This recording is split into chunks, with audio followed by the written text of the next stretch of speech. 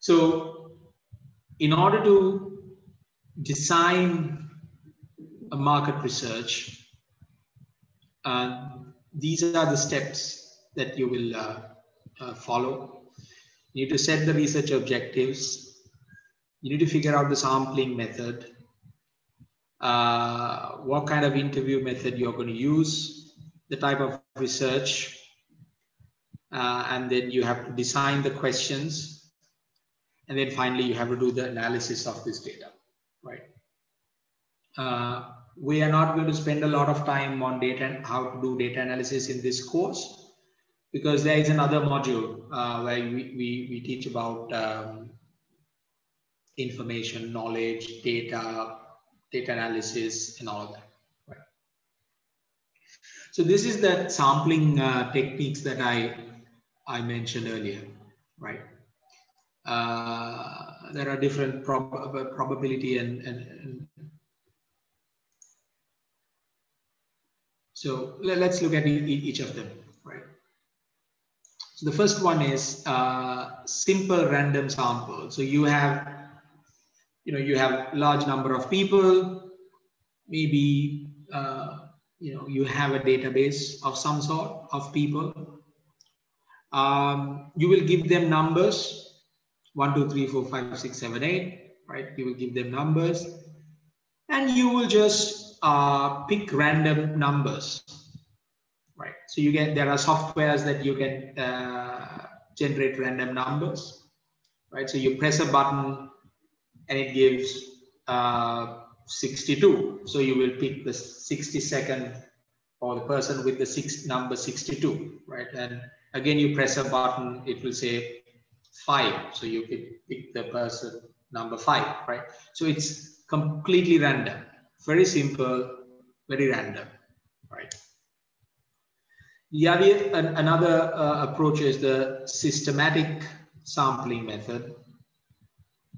There, what you do is you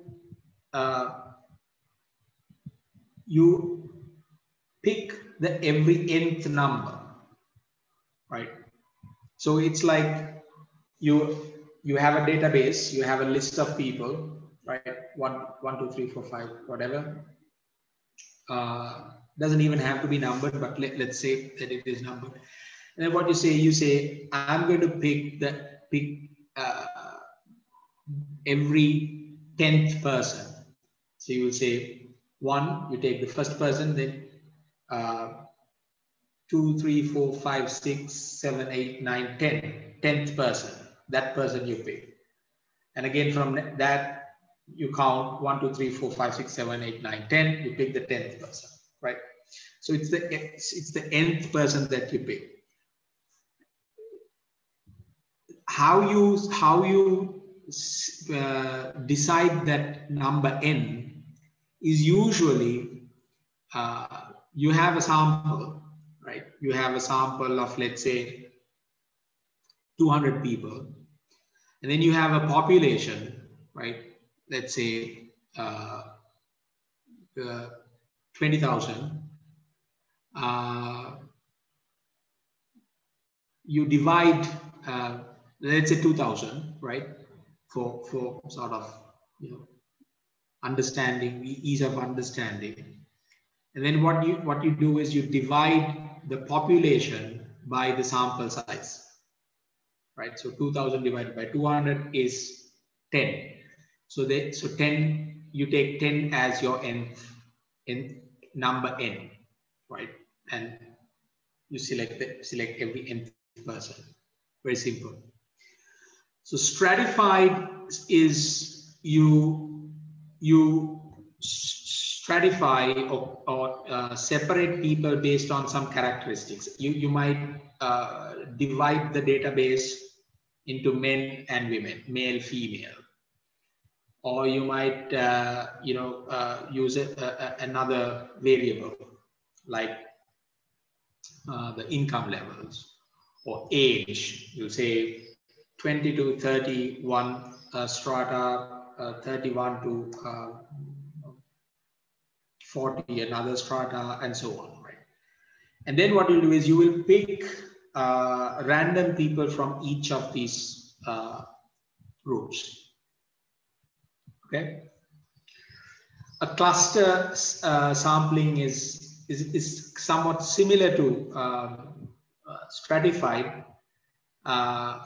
What you do is you make clusters of people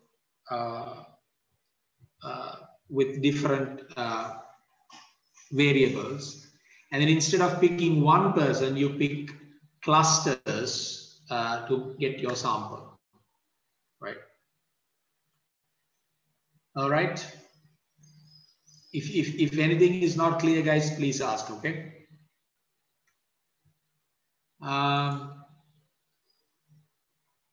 So in terms of convenience sample, very easy. What you do is, if you are the person who is doing the research, you pick people based on your convenience, right? You're not using any sort of random or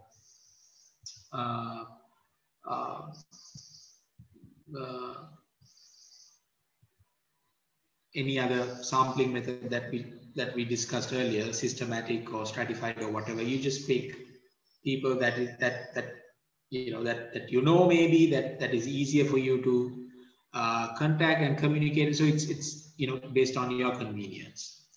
The other way is that voluntary response sample, that you ask people to volunteer, right? And based on people's interest of taking part in the research, you use them. So you can sort of maybe ask on Facebook or on some kind of online group or a WhatsApp group that I have this particular research and I'm looking for 10 volunteers to spend 1 hour with me answering certain questions. Who would like to volunteer? And then people will volunteer, and then you use them, right? The other one is sort of purposive sampling. That is, you purposely select people. It is in your you judge, right? You say, okay, for this research, I need to research that particular person. I need to interview that particular professor. I need to interview that particular business leader.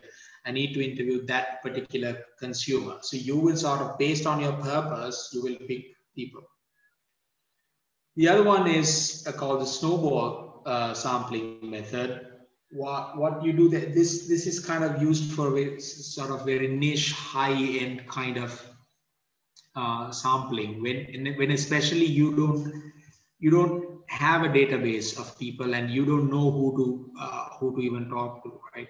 So what you do is you interview somebody first, and then you ask that person to give a few names of people that he or she would recommend for this research, right? So for example, if you have to do a research which involves luxury car buyers or luxury boat buyers, or sort of very sort of high-end people, you might not have a database of such people, right? Because they don't give their data and they are not available anyway in the society. So what you do is you find one person first, right? And then you somehow get him to agree to talk to you, and you interview that person or talk to that person, ask a few questions, whatever you want to do in your research. And then you ask that person, can you recommend maybe a friend of yours who has a luxury car, or who likes luxury cars, who's driving luxury cars? Can you give a couple of other people that you know?